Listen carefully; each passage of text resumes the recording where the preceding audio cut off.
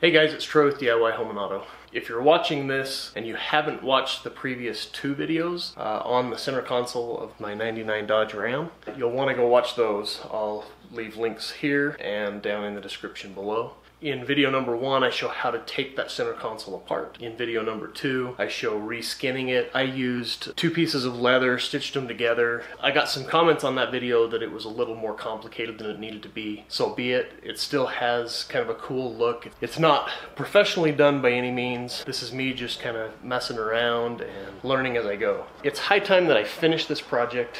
We've since moved to a new place. I'm in my new shop, my new garage. Got my space here to work, so I'm comfortable and we're ready to get started. So I have all the materials that I need. I have my board that I'm going to use, and I've got my cup holders. So the very first thing I need to do is measure the console for the exact width that I need, the length, etc., and get that rough shape. Mark it and then make sure that I duplicate it on both sides. Then we'll figure out exactly where our cup holders are going to go, get the holes drilled out for those, and then we'll route the edges to make it nice and smooth. I still am kind of up in the air on exactly what I'm going to do as far as the finish goes on it, but we'll figure that out when we get there. In the last video, I marked exactly how far in from the back, so that I could drill my holes for mounting this thing without hitting any of the mechanical mechanism that's inside of there. I've got to stay outside of those measurements and still be wide enough for 2 cup holders up here at the front. So I've got to get those measurements that are my absolute bare minimums and then go as wide as I can comfortably go, still leaving room for my elbow, right? I want my elbow to still be able to sit on that. And the reason we're going to route that edge is so that it's not a sharp edge, hit my elbow, go over a speed bump or something, and BAM! That would really hurt. So I'll very likely get it drawn out on paper first and then transferred onto the board, just so I can get that visual of what I want it to look like, the shape, and then also make sure that it will work when laid on top of the console.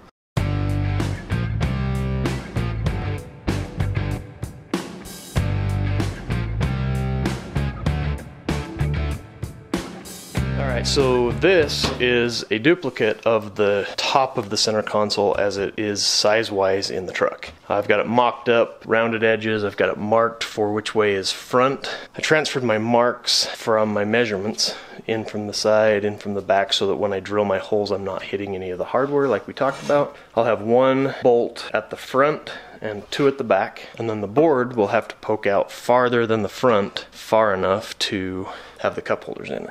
And then just try to make it look as good as possible. So that's the goal now, to mock it up in paper as well, so I can overlay it and make sure I'm satisfied with what I'm going for.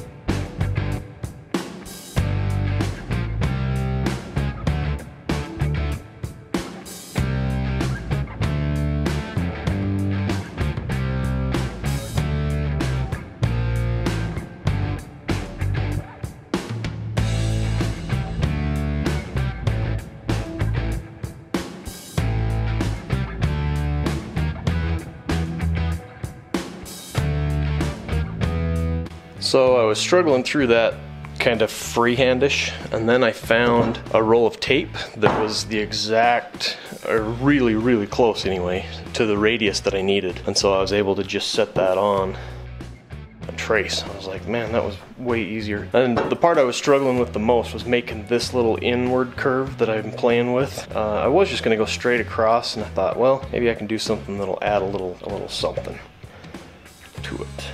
Still toying with that idea, but putting that radius on there was able to center it and make it look uniform.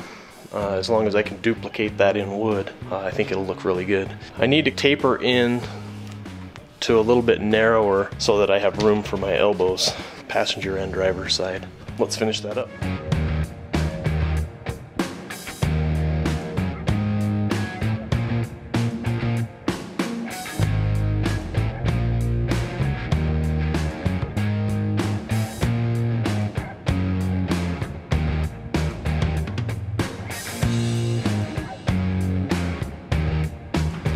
So what I'm left with, after cutting out my template, is this shape, and I'll cut it to length after I put my drill holes and stuff in there too, so that I know exactly what size I want.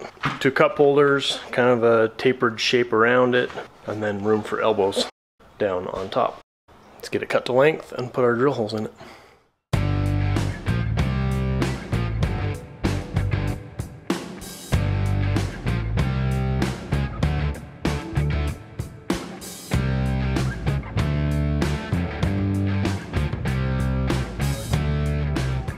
Well, there's the mocked up version in paper. Now to duplicate this onto the wood that we're using.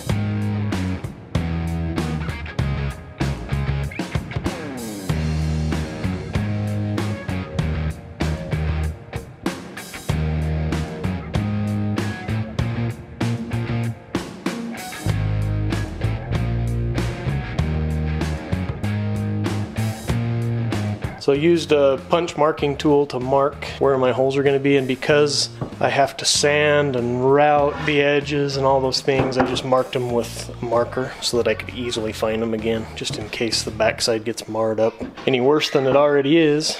My router is a Craftsman 2 horsepower. It's a plunge router, so I have the plunge set with that as well. We won't need that. I'm going to use a 1/2 inch round over bit.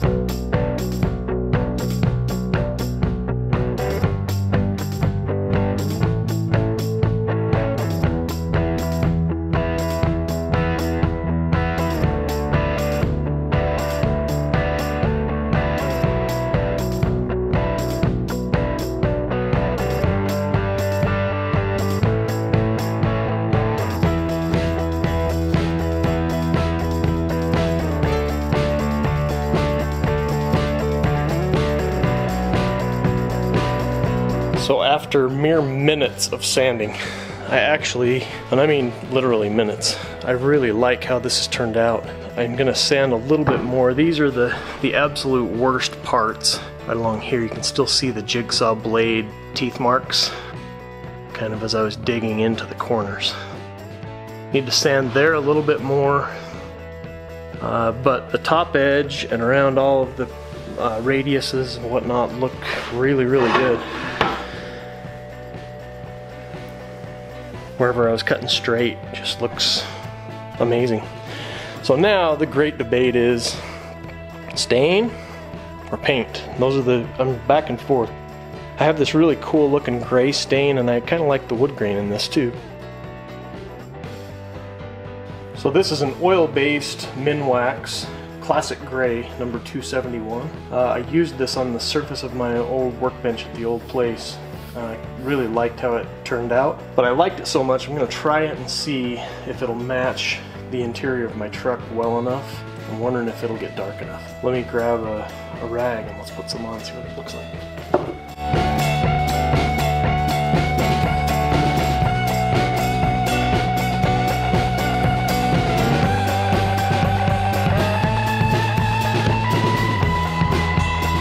Yeah, I think the wood grain shows through a little strong. Let's go out to the truck and compare it to the leather that we put in there. Well, it's definitely not an exact match.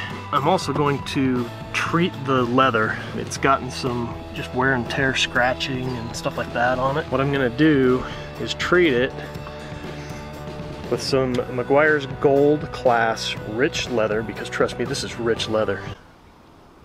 Oh, tell me it's not. Come on. Anyway, this is what I'm going to use on it. I'll leave links down below to all these products. I'm an Amazon affiliate, so I get a little bit of a kickback if you guys use those links. I appreciate that, all the support I can get. Let me just clean that real quick and treat that leather so that it's the color that it's going to be, because I'll continue to use that treatment on it as we go forward. And then we'll compare that again and see if we decide to use stain or not. The jury's still out. I wonder if maybe multiple coats would make it darker and make it look better.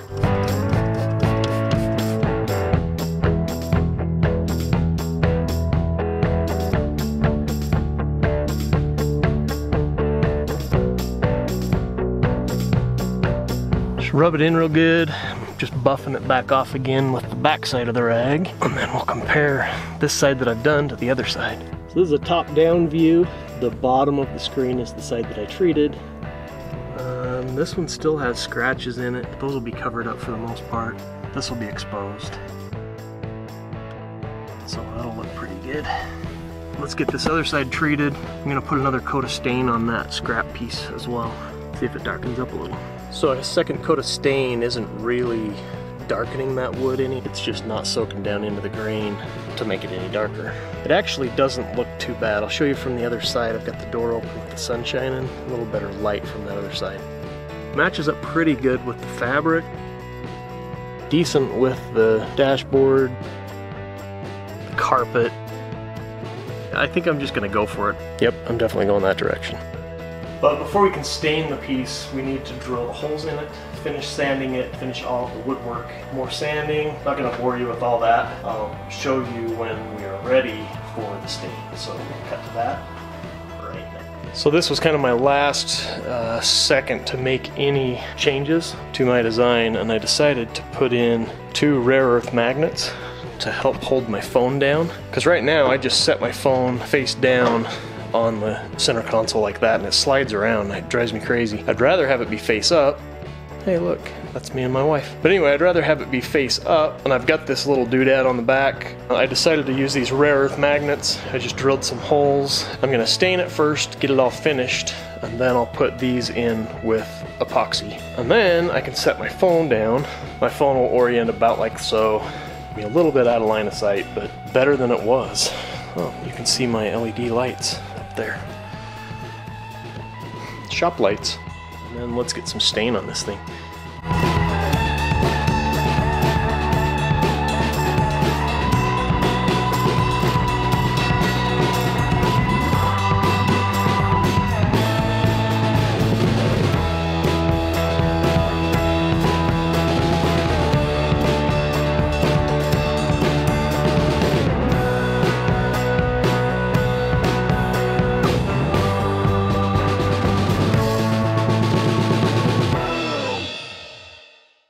So I'm going to be using JB Weld 1 minute clear epoxy. I'm just going to mix it on the paper right here. I won't need very much.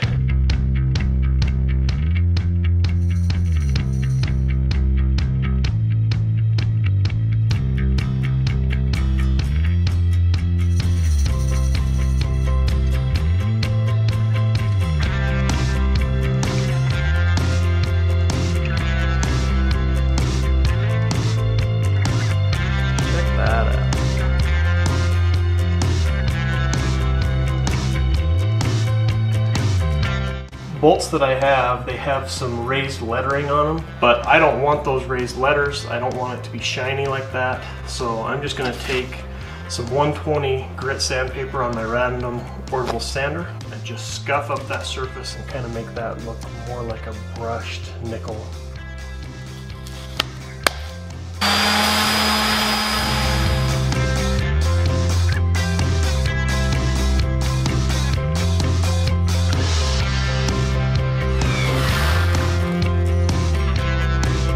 So that didn't take very long at all. And I think I'm just gonna leave it like that because up against here, I think that'll look pretty good. Got 2 more to do.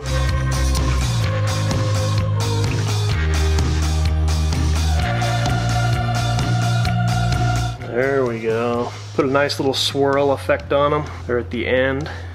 Just held it right in the middle and let it kind of swirl around. But you do want to hold on to these things pretty tight when you're doing it. You don't want to be like having a Tommy Boy effect. Nice distance. Don't do dumb stuff. Alright, let's drill some holes.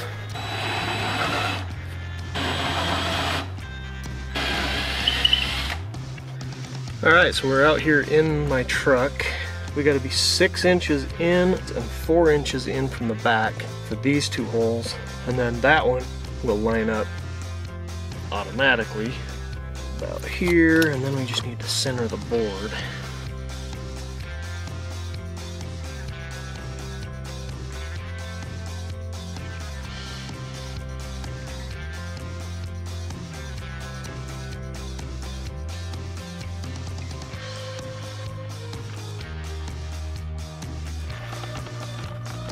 Next step, epoxy the bolts in, and then we can attach it. That's fantastic. I'm excited.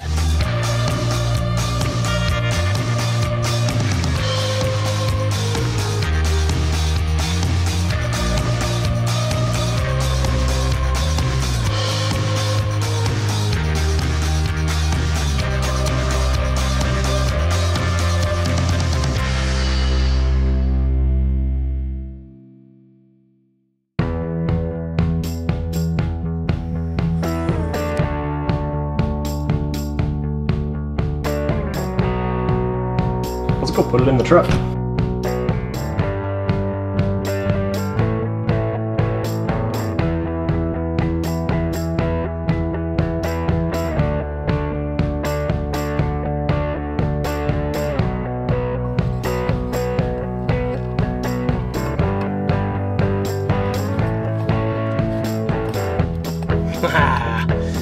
Oh yeah, that is so sweet.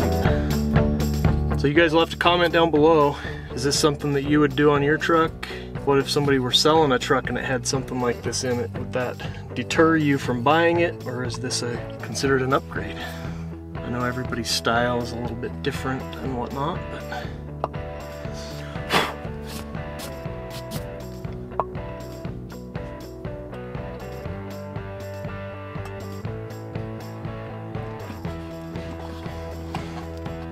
there we go. My truck has cup holders again. And a bonus, place for my phone where it won't slide around.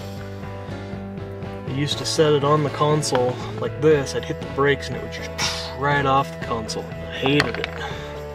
So now I'm hoping that'll stay, and maybe even I'll do that if I'm not using that second cup holder. That actually works really well too. Dual function.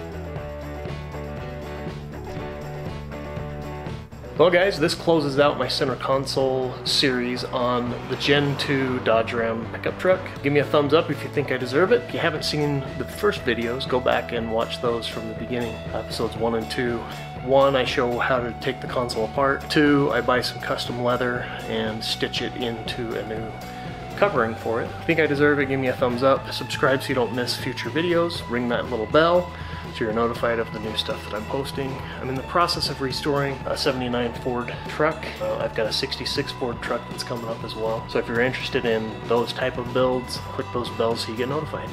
But this is Troy with DIY Home and Auto, checking out. See you guys in the next video.